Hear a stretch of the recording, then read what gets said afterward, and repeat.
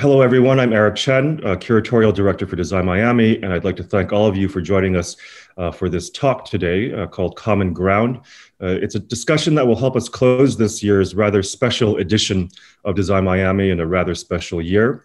The theme that we took this year has been Americas with the S in parentheses, and it's been an effort to help us rethink design that's in, of, or about and about America, while also asking how we might expand the narratives of design and what America itself might mean through design or through the lens of design. The aim of the Americas exhibition, which we've mounted at the Moore Building in the Miami Design District, is to present a more inclusive portrait of America that celebrates the fact that there are many Americas, but at the same time, we are, of course, doing this at a moment when we are also seeing that there are also Americas that are perhaps more divided and polarized than ever. And so in this context, we've been really honored to present in the show, with the support of the Friedman Benda Gallery, the in-progress debut of Adam Silverman's Common Ground, which is an almost epic project, as I think you'll see, through which Adam is proposing what these days sounds like the most radical idea of all, which is reconciliation. We have Adam here today to talk about that project, and we also are very honored to have with us Scott Barton, who is a foodways professor and activist, which we'll want to talk about more with him, who teaches food, environmental and cultural studies, writing, anthropology, with a focus on race, ethnicity, and global cultures at NYU in New York, the New School, Pace University, and Queens College. He's also been involved in many projects and initiatives along these lines. And we also have Bobbye Tigerman, who is the Marilyn B. and Calvin B. Gross Curator of Decorative Arts and Design at LACMA, where she has been for over 14 years, focusing on modern and contemporary design and craft. So on that note, I'm going to turn things over to Adam, who is really an incredible artist, designer, potter. I don't think the distinctions or definitions really matter anymore, but he works primarily in clay, in very rigorous and experimental, conceptually fascinating ways.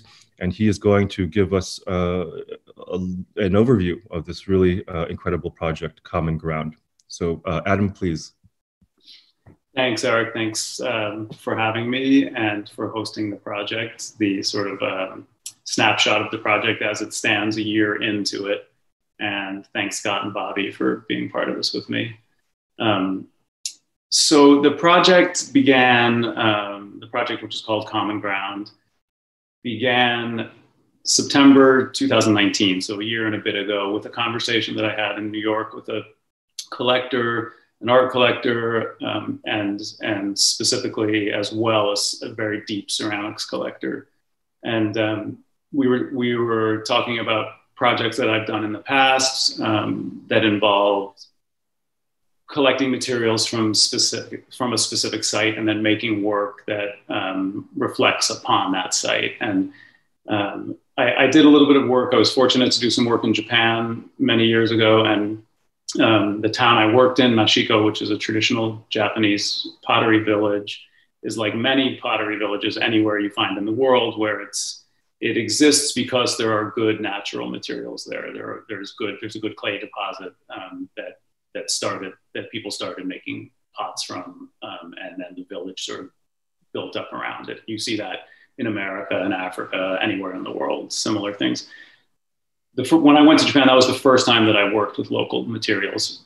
Prior to that, I was really what I could only refer to, I guess, as an urban potter, meaning I ordered my materials and they showed up via UPS and got dropped in my parking lot, and I got to work. So the materials were always important, but they weren't site specific. I chose the materials for certain qualities, for certain things they could do, on the wheel or in my hands or in the kiln.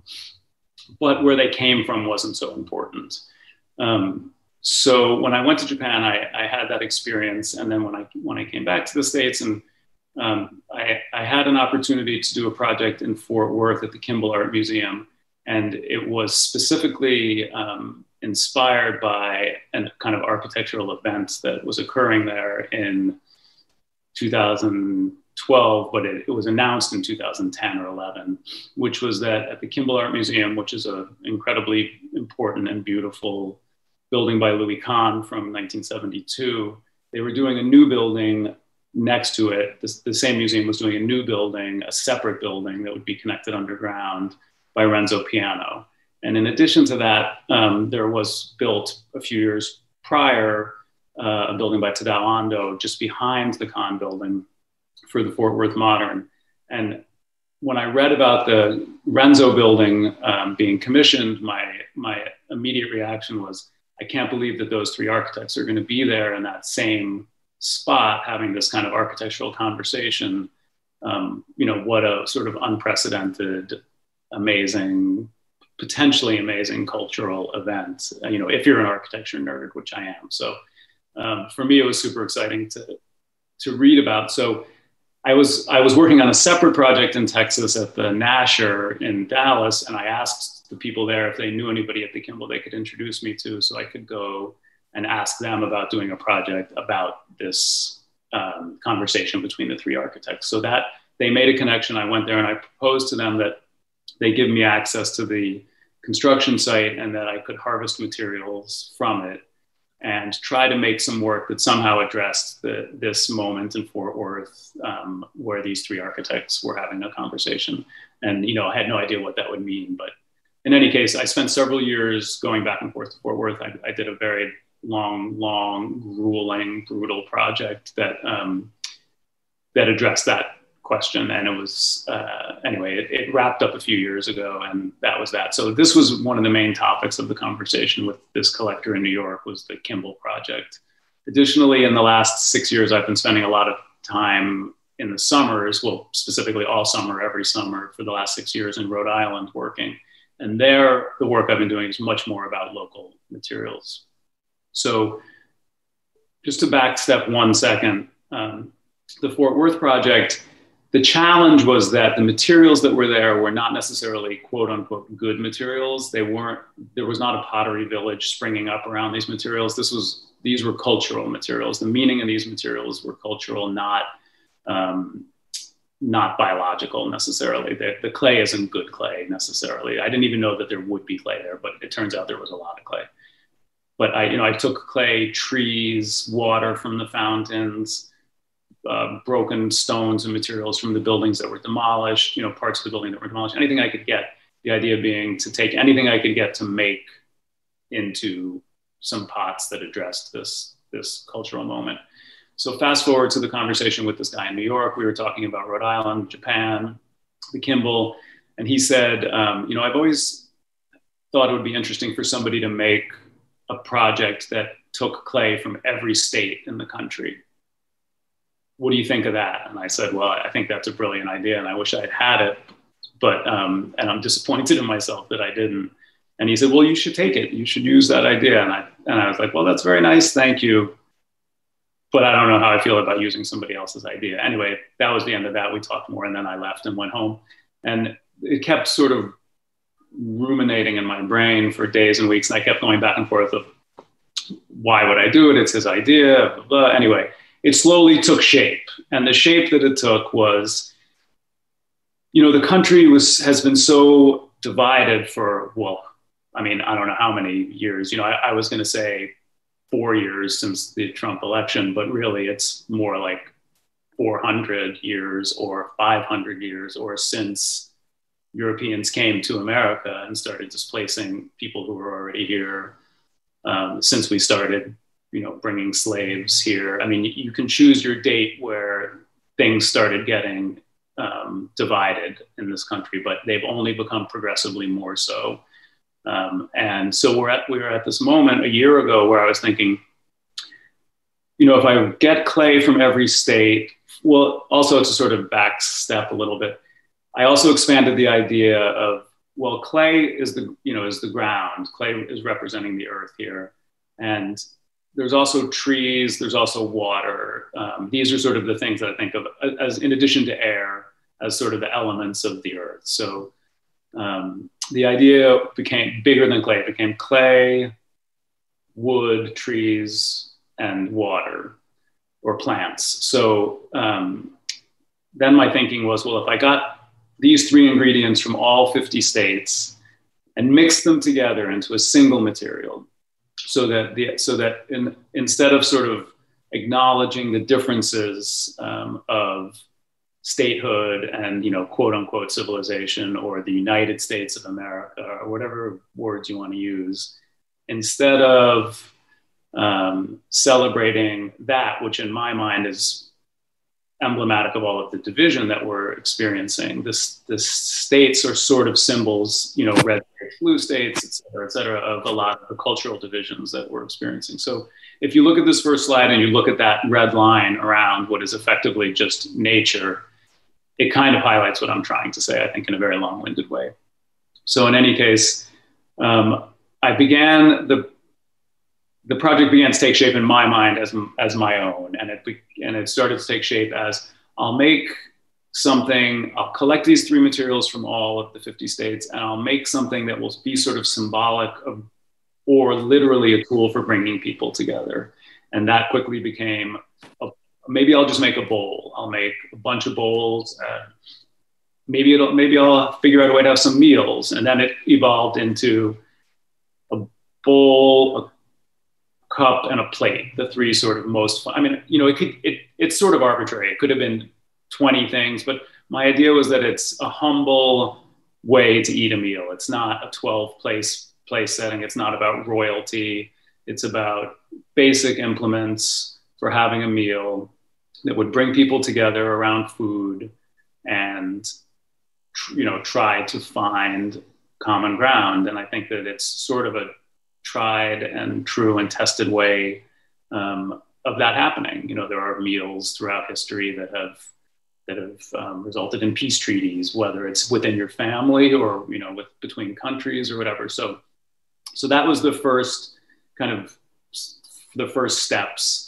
And then I thought, well, maybe it would be nice to also have some larger pots that were more kind of ceremonial or ritualistic, or not just a meal thing. So it became kind of two pieces to the project. So I'll run through a few slides and just, so then I started doing studies like, what would these plates, cups, bowls look like? You know, just try to find some basic shapes that would kind of reference really the most fundamental forms, not be too designed, be things that would accommodate anything from, you know, a stew to a bowl of cereal.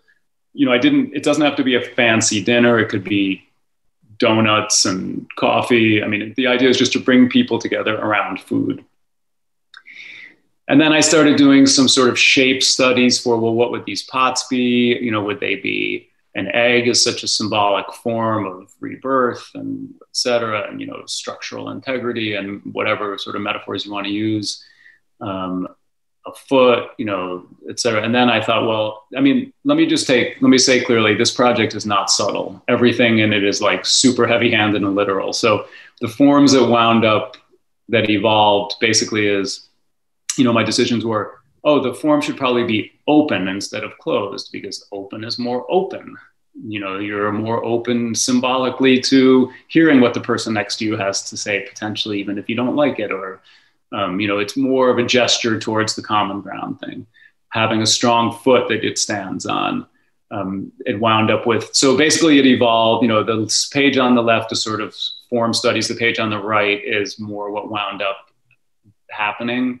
So they wound up being, I used essentially the same amount of clay every time and made, also I included the territories. So there are 6 US territories: Puerto Rico, Guam, Virgin Islands, American Samoa, Washington, DC, and Northern Mariana Islands.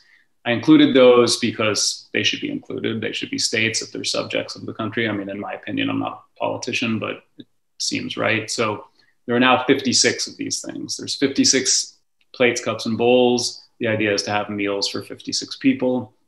And there are 56 of these pots that I think sort of represent a form that is symbolic of, first of all, how they were made and what I'm trying to say. So they're open. They have these handles that are also sort of referencing ears. the pots are sort of beaten up, so they, they are. Anyway, here's some early studies of the plates, cups, and bowls. Here are the 56 pots as they are now. So essentially, what I've done is made 56 plates, cups, and bowls, and I've made 56 of these pots.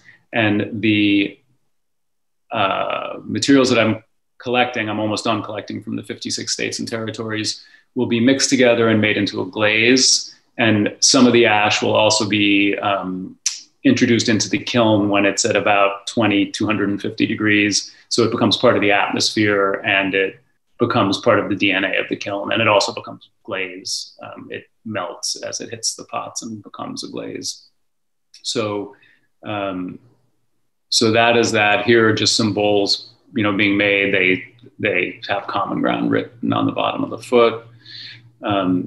So then the next thing that happened was, as I started thinking about the meals, I very quickly realized I'm not the person to do this. I want to make these things, and then I want to find somebody to work with who really understands the potential for what this project could be, and has the intelligence and the experience and the history and the connections, et cetera, to take it to another place. Because the food part of it is its own thing. It is as much a metaphor for the bringing people together as it is a tool. I mean, the whole notion of foodways and the study of how food, the culture of food, the culture of growing food, cooking food, the cultures around food, who makes what, how it's evolved, how it's migrated through the country. It's a massive, massive subject of which I know nothing. I've been very tangentially involved with food and restaurants as a potter, because that's just sort of inevitable. At some point in your career, you're going to make dinnerware for people and potentially restaurants, and I've done both. So I have a lot of chef friends, and I feel an affinity for that world. But what I'm talking about with this project is very different than that. So I don't want this to be like chef-driven art gallery dinners. I want this to be, a serious attempt at bringing people together really around a meal. The meal being the initial subject, the food being the subject. Who made it? Why? Who grew it? How did they cook it? Where does it come from? What does it mean? All of those things are really important, powerful subjects, of which, like I said, I'm an architecture nerd, and I'm a fan, and it's similar in the food world. So I'll just leave it at that. So I started doing research and asking around, and I asked some academic friends if anybody knew anybody. Anyway, I slowly found my way to Scott, and I sent him a, out of the blue email, and he thankfully responded kindly. And Scott and I have been working together now since early in the summer. So it's probably been 4 or 5 months. And it's been unbelievably fruitful and interesting for me. It's been like having a one-on-one graduate seminar in this subject. I'm so lucky and grateful. All right, I'll show you a couple more slides. So some of the material I harvested myself. This is clay. This is a dune at the beach in Rhode Island, and there's just a lot of clay there. Every time it rains, it falls, and I go and pick it up. That's some of it, back at my studio. This is some other different clays in Rhode Island. So one of the beautiful things about this notion is that every state and territory, the clay and the water and the wood ash look so different and so similar, like people do. There's so many shared things in the DNA of those materials, and there are so many differences. And it's really remarkably beautiful to see them side by side. And then when I mix them, there's no way to know what it's going to look like. It's going to be a completely unknown result. And it may be beautiful, it may be ugly, it will probably be somewhere in between, or depending on the eye of the beholder or whatever, but it's going to be really interesting to see. So, ultimately the project is about, again, not subtly, inclusion, diversity, mixing, not separating. There's an interesting project in New York right now. I think it's still up, in Andy Goldsworthy project, where he did something similar. He collected clay from all 50 states, not 56, and he made flags, but each one is different. Each one represents the individual state. So, and that was something that, I thought about in the beginning of the project. Do I make 56 separate things that acknowledge the 56 different places and their aesthetics? Or is that just reinforcing the separate nature of each one of these places? So the idea became to mix it. So when I haven't harvested it myself, I do this process where I send people a box like this. Within the box is a very heavy duty water bottle, 2 big Ziploc bags, and this sheet of paper that asks them the source of each of the materials and if there are any significance, any personal significance or cultural significance to the materials for them or any other reason.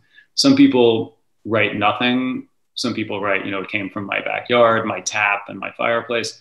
And then some people write like small treatises, and that's been super, super interesting. And the project also has been really interesting because the people so I started by just emailing friends who I knew lived in certain places and then asking them if they knew people and, like friend of a friend style. And then when I ran out of, I got maybe halfway through, then I started posting on Instagram, asking people for help. And the responses were really great, super diverse. It's sort of the harvesting of the materials has been really a nice microcosm of the project itself, because the 56 people who have participated are as diverse as the materials are, which has been really great. So anyway, these are just some boxes coming back. You see, so this is one that was, particularly generous in terms of materials and text. People print out articles from the internet about stuff. I mean, it's really amazing, the differences. This is just a big table in my studio sort of early on as materials were starting to come in. So this is just clay, and you can see some of the difference and how amazing it is, and very literal. Every once in a while, I wind up with 2 from a certain place by accident. Like someone says they'll do it, then they disappear, and then someone else comes, and then they both come through. So in some cases, there's more than one.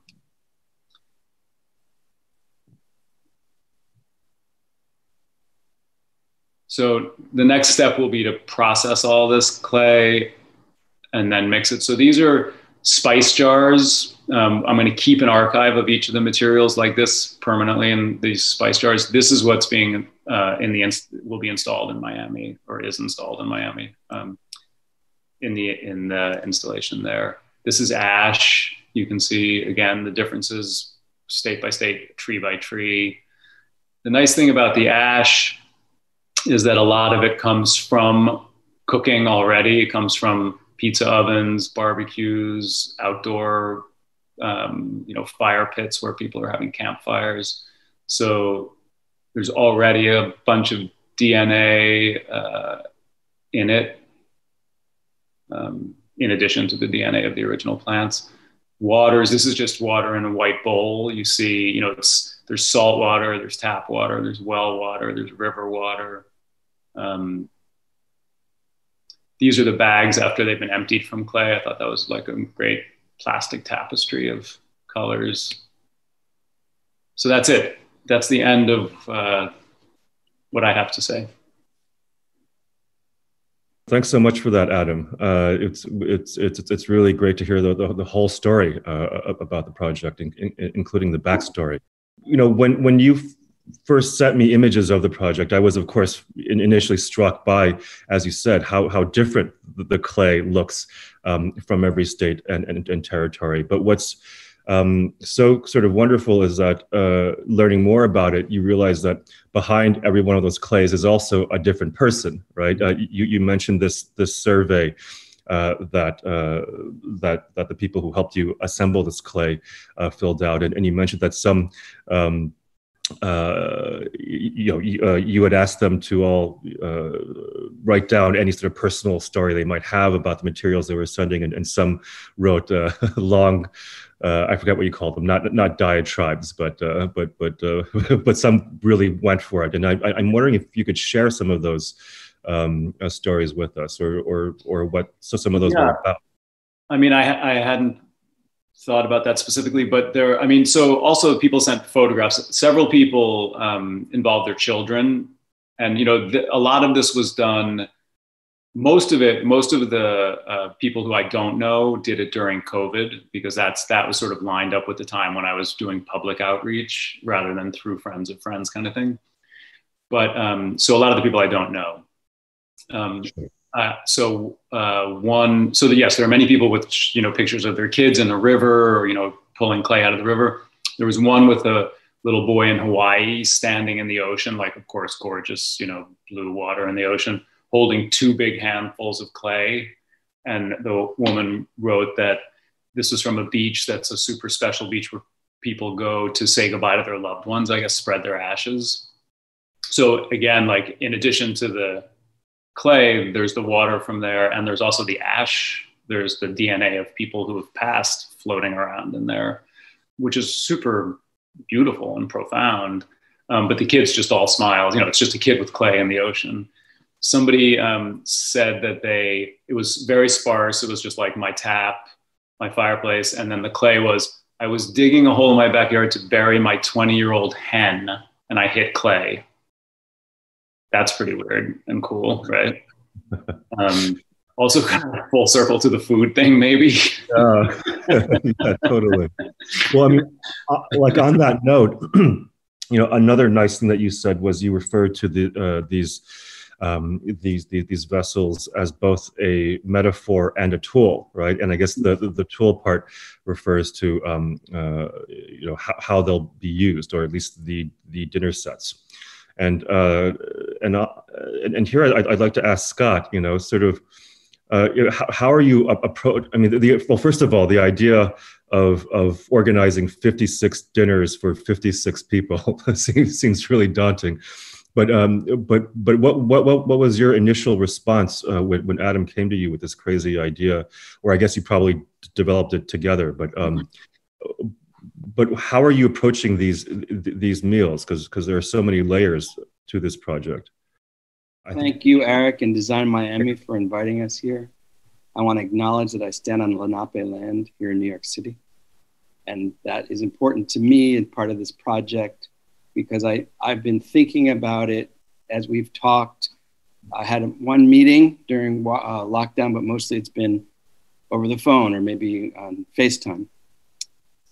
And how do you organize this given the strictures that he set up? So one of the ways has been to think about originary or native local foods within a given region, foods that we have ascribed to the indigenous populations. Concurrently, I've thought, well, we are a nation of immigrants. Do we also try to think about what are called transfer foods? Example is the Columbian Exchange and the things that come with the Africans, whether they brought them or were brought by the colonizers. Things like okra, watermelon, sesame seeds, black-eyed peas, these kinds of things. Or hybrids, where we have something like collard greens that are from Northern Europe, but the preparation that we associate is usually from Africa. So this is a very interesting dialectic between materials and origins and people. For me, what seems to be the through line is to try, to the degree that we can in each setting, to find various points of intersection of culture and food and bring people together. And what I'm working with right now is a loose outline, because we can't have it be the same. It wouldn't make sense, and it wouldn't ring in any way. It would be like fast food and getting the same burger, right? So I've been thinking about things like maybe there's one dish that's greens. Now, that could be raw, that could be cooked, that could be seaweed. But in every locality, whether they get it from the ocean or they get it from the land, whether it's a romaine lettuce or collard greens or dulse, there could be something that we think of as a leafy green. And that could be interpreted by each group. Part of it, as you say, it's logistical.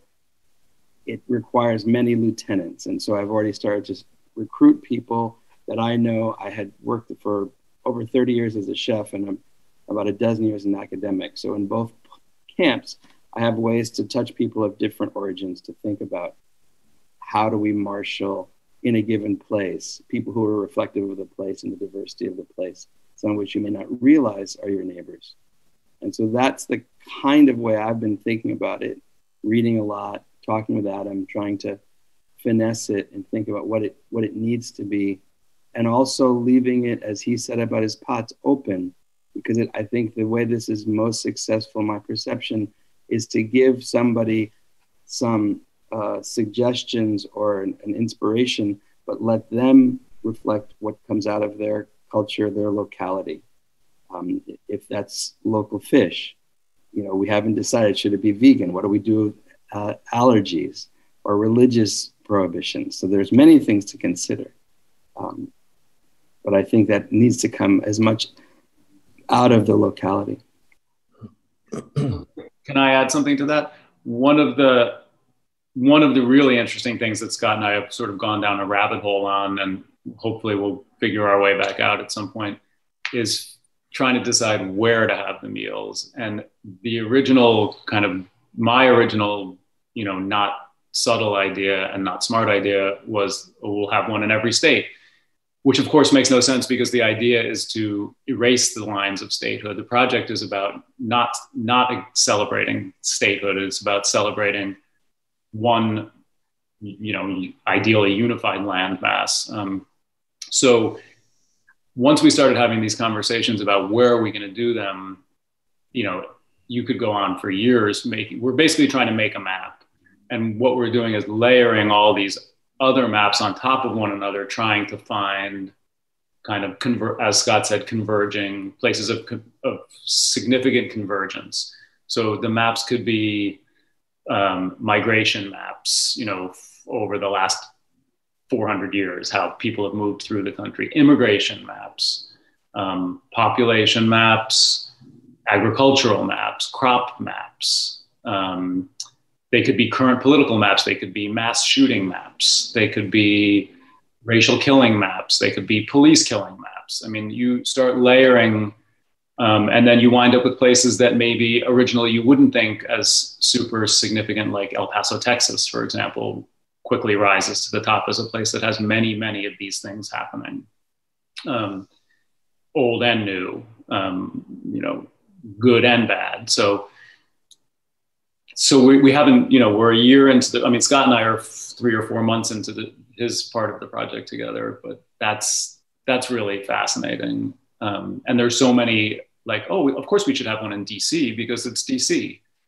And it has many, many of those things happening as well. But we're not going to have 100 meals. I don't know what the number is going to be. Or maybe we will. Maybe it'll go on for the next 10 years and there'll be 100, in 10 years. But anyway. And just to add one little bit to what he's saying, and thank you for saying that, Adam. If you think of the convergences, for example, if we're in Wyoming, you can both acknowledge Native American history and Sitting Bull and all those kinds of histories that some of us learn in school, but you should also acknowledge somebody like Matthew Shepard. So then it calls on me or us to then reach out, as I have, for example, to some of my gay and lesbian friends, to say, what is significant to you geographically? I mean, Stonewall in New York gets held up. There's a cafeteria in San Francisco that predates Stonewall. But what are the other geographies that resonate for you that I might not know? And so that is also part of the process to me, is that as we finalize this, or finesse it maybe is better, whether it's a Native American community, a gay community, Black, Latino, what have you, what do they hold dear or hold as a site of memory that may not be savory? Tule Lake for the Japanese, et cetera. Great. Yeah. First of all, I need to correct myself what I said earlier. So it will not be 56 meals in 56 states and territories. I guess I was using old information. So it's great also to hear how this project is still evolving. And now, Scott, it seems like you're also talking about these dinners as having a kind of memorializing aspect to them. Is that correct? Or one of the things that I think have thought about since I met Adam a dear, now departed friend of mine, John Edgerton, who was a civil rights worker from Nashville.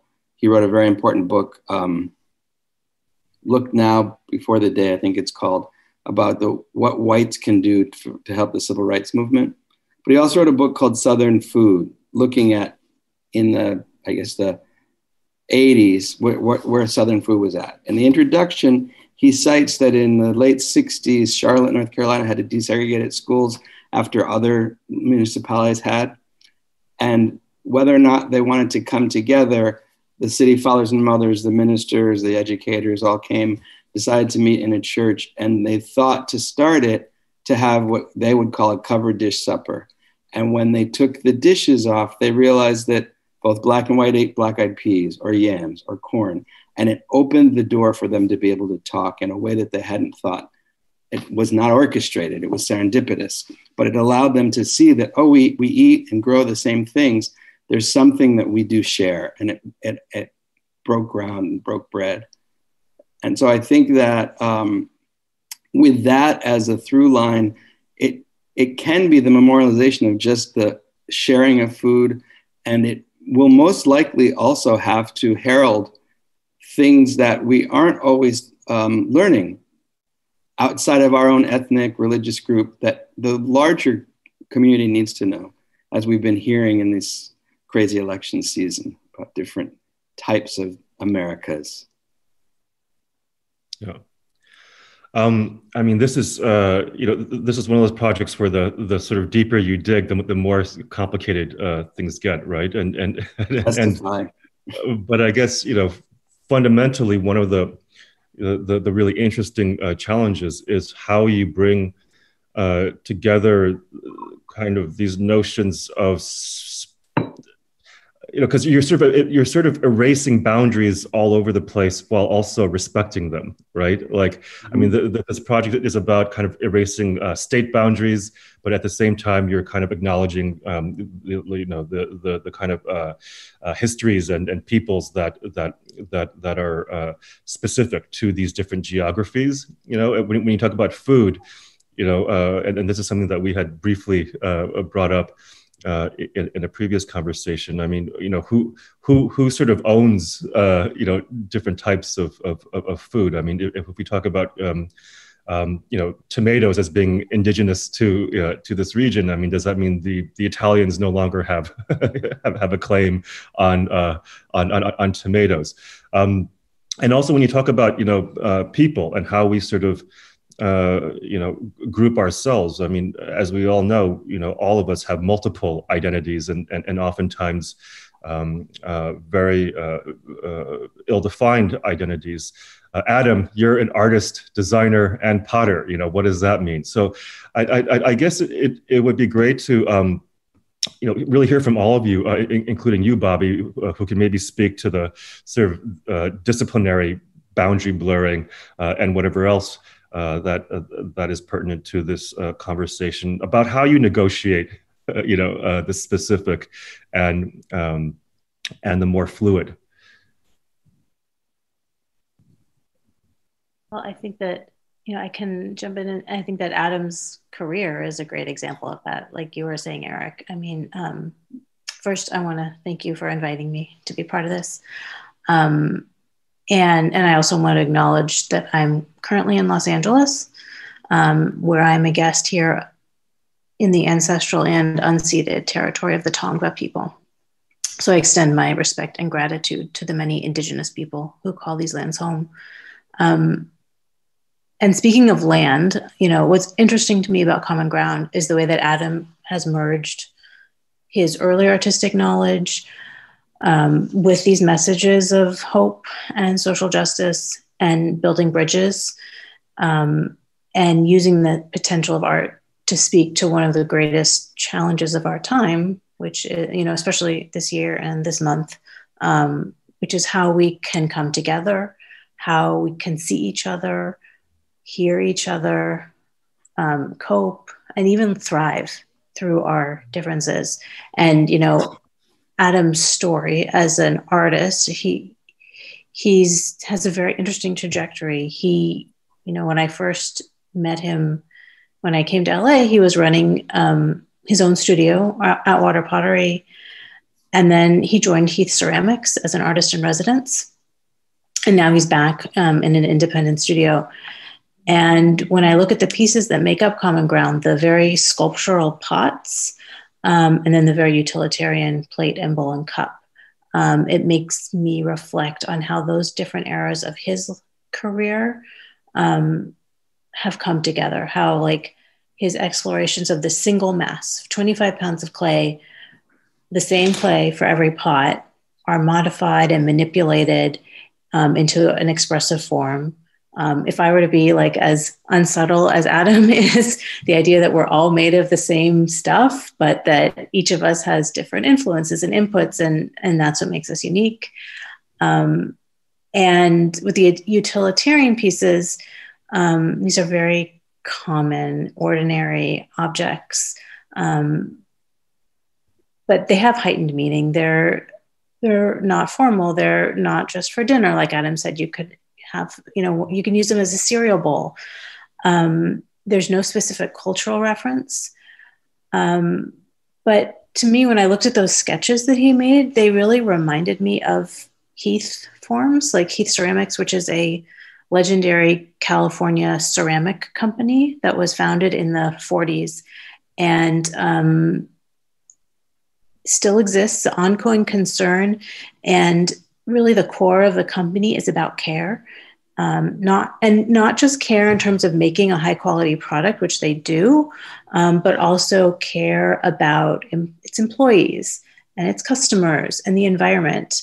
And so like bringing those two pieces together seems very typical of, and makes sense when I think of what Adam has done and how he's crossed those different disciplinary boundaries in his work.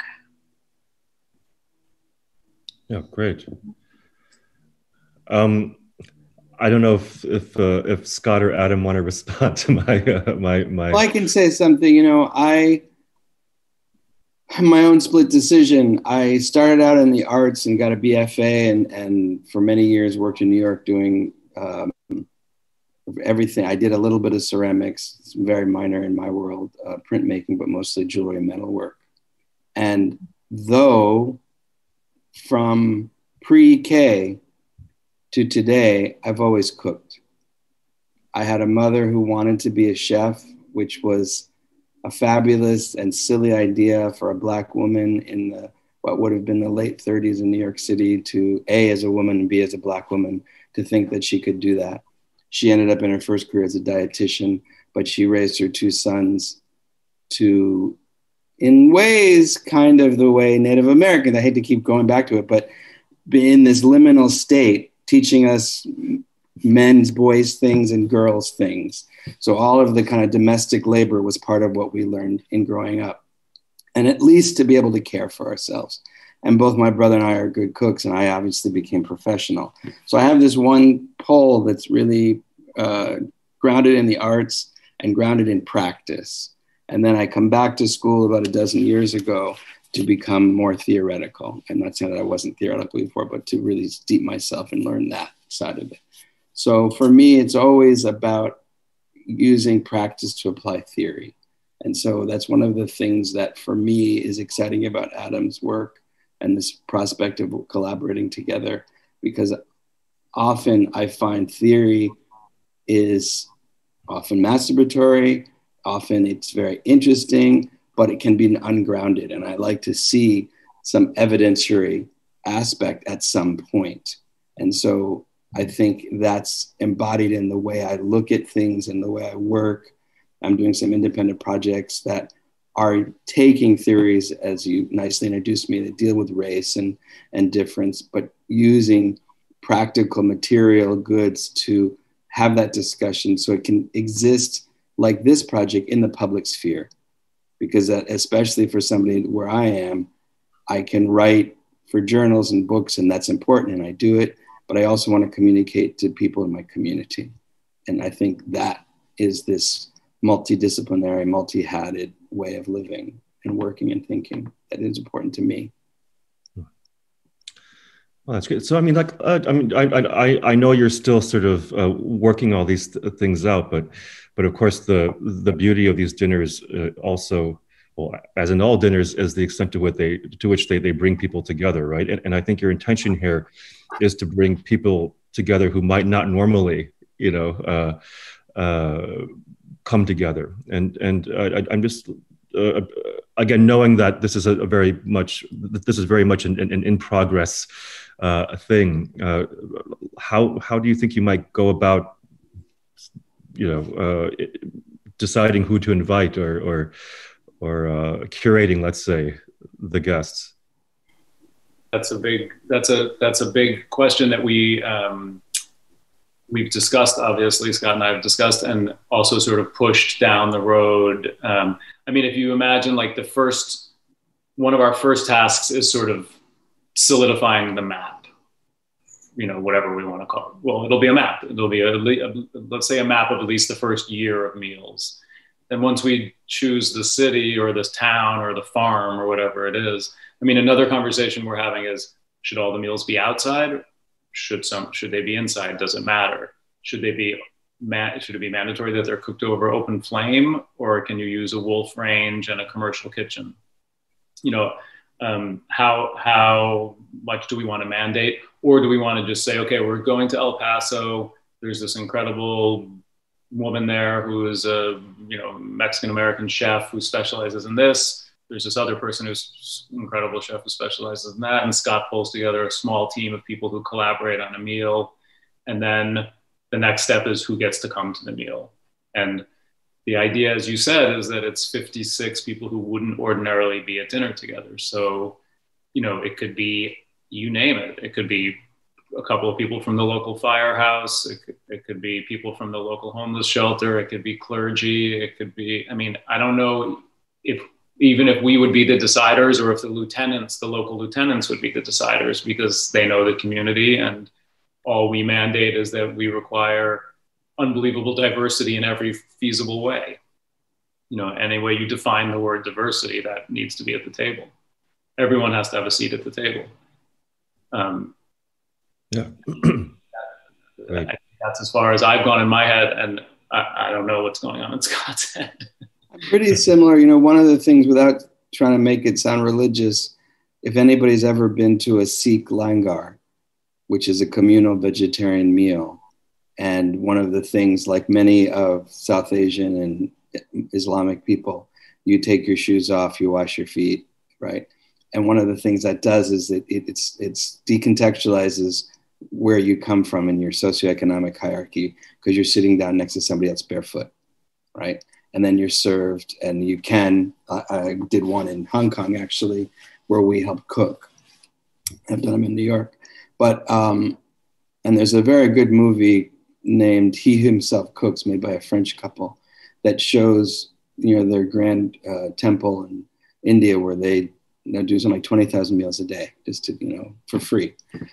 Now, obviously, that's not what we're doing. But that kind of deconstructing the hierarchy, and I agree with Adam, it's more than likely there'll be somebody that he's going to know, or I'm going to know in Milwaukee or what have you.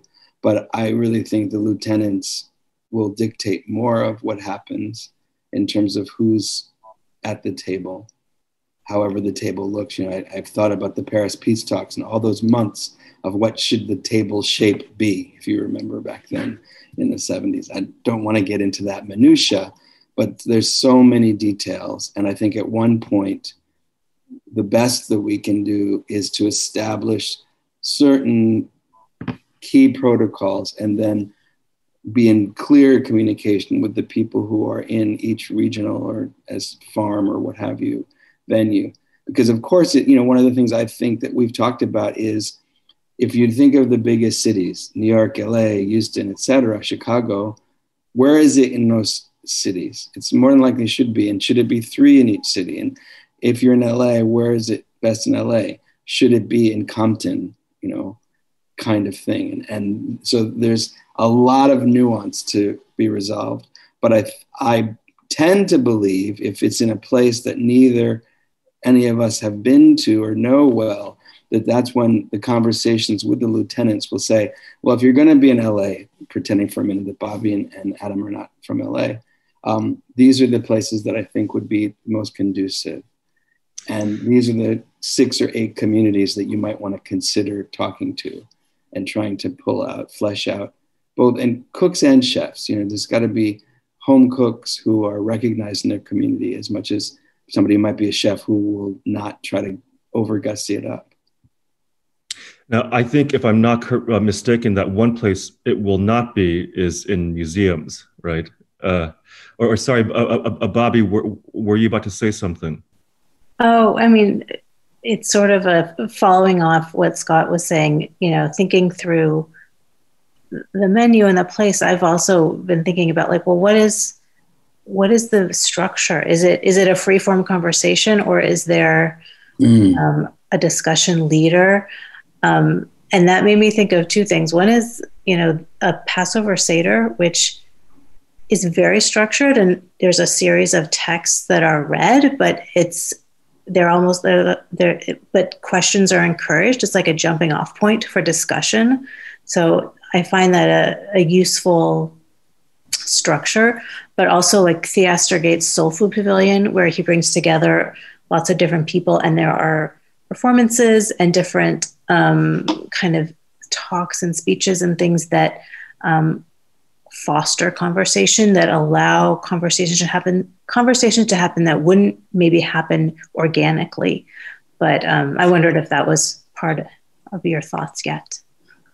Yeah, I think that the Seder is a really good analogy. And I mean, Aric, I wouldn't categorically say, that nothing's going to happen at a museum, because there could be a museum that is like LACMA, for example, where Bobbye has a campus that has outside space. It also has a couple of satellite locations that are in different neighborhoods in the city, and it could make sense to have a meal at one of those places.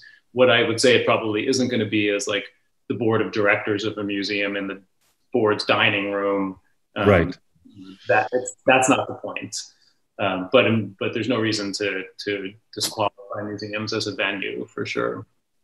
Yeah, because I mean, this is there's a lot of interesting artistic and historical precedents in terms of performance and food that I think are useful to think about as you continue developing the idea. Like, Alan, like in the 60s, like the performances like Alan Capro's Eat and Suzanne Lacey and Linda Pruess's International Dinner Party, which was sort of in the anticipating Judy Chicago's feminist masterwork. And then up through Rikrit Charavajana's exhibition / performances, Cooking Thai Food, which was really about care and about, providing for people as his work of art.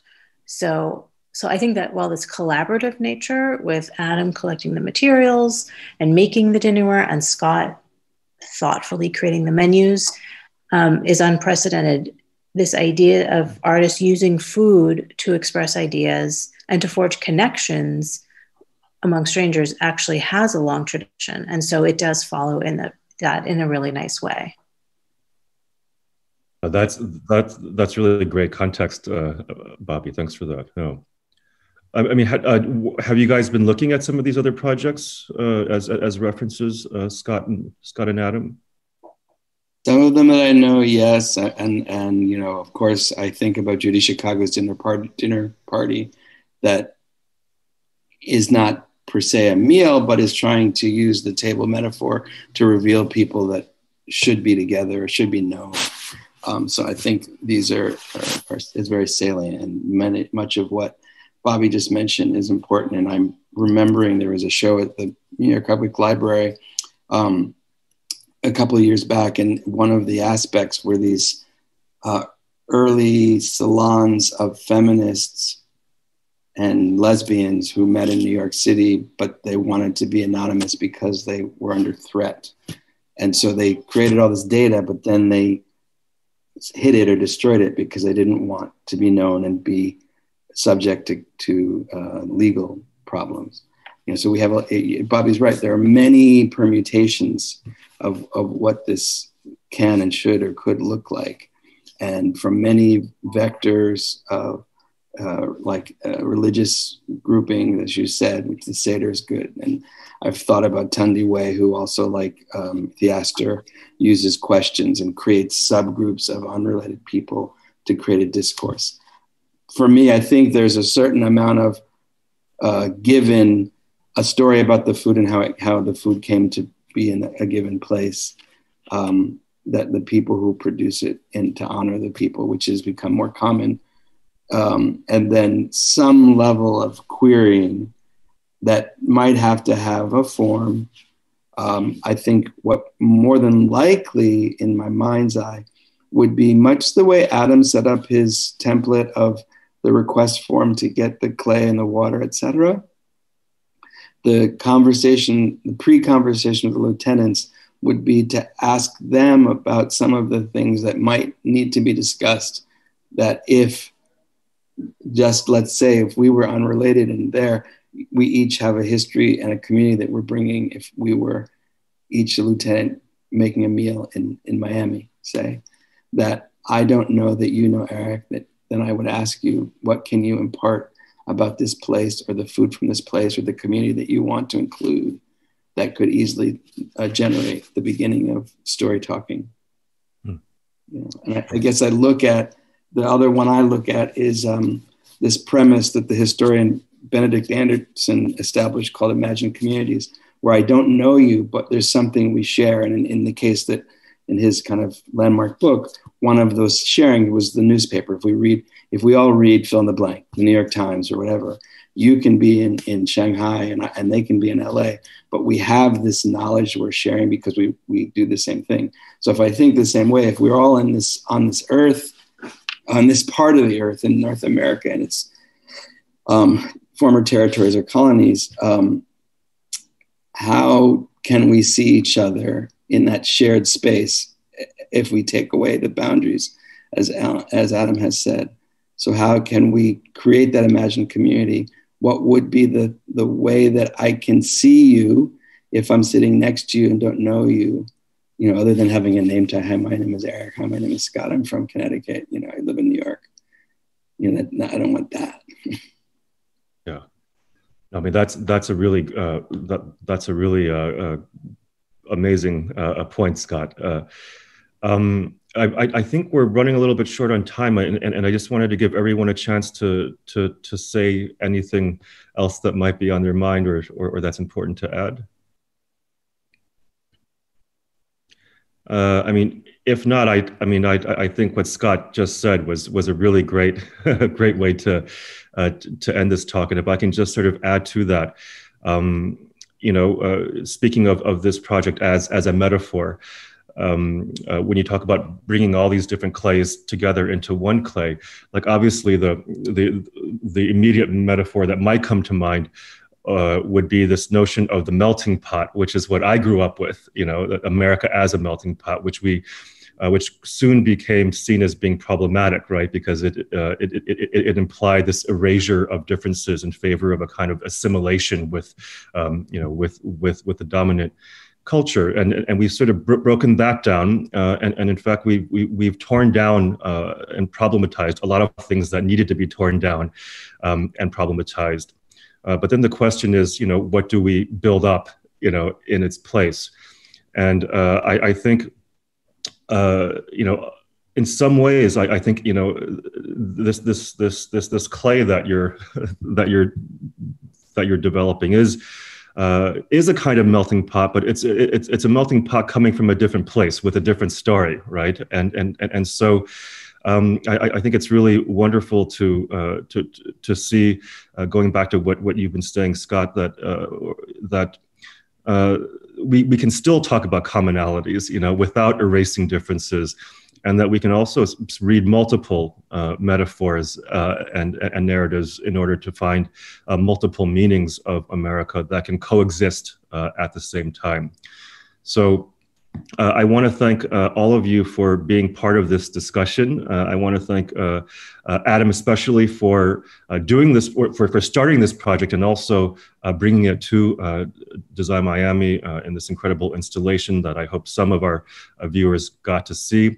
This project, as everyone can tell, is an ongoing one. Adam, how can people sort of keep track of it? Should they go to your website or? Yeah, my website, Instagram mostly is the most active thing. And I think my Instagram is Adam Silverman Studio, I'm pretty sure. And my website is adamsilverman.net, but I am setting up a specific website for it. I think it's called Common Ground 2020 is the website, is the URL I was able to get. And that should be coming soon. You know, we're trying to do a website. We're hoping to make a book that will be reflective of everything. So there's a lot more to come. Yeah, we're a year in, and I don't know if that represents 10% or 50%. And Aric, I just want to add one little point. Please. I like that you brought up the melting pot, and I don't know if you know, but they've moved the metaphor, and the current one is tossed salad. Yes, salad is so that we can have individuality, but it becomes a cohesive thing as the salad, but we taste all the individual bits. So we know what's going to be on the menu at some of your dinners, at least. Yeah. All right, great. Well, again, thanks so much, Scott, Bobbye, and Adam, and we'll all look forward to hearing more as this incredible project continues to evolve. So, and thanks to all of our viewers for watching, and also I want to again thank Freeman Benda for supporting our ability to have this project at Design Miami. Thank you all. I'm very grateful. Me too. Thank you all for doing this. Thanks, Bobbye. Thanks, Scott.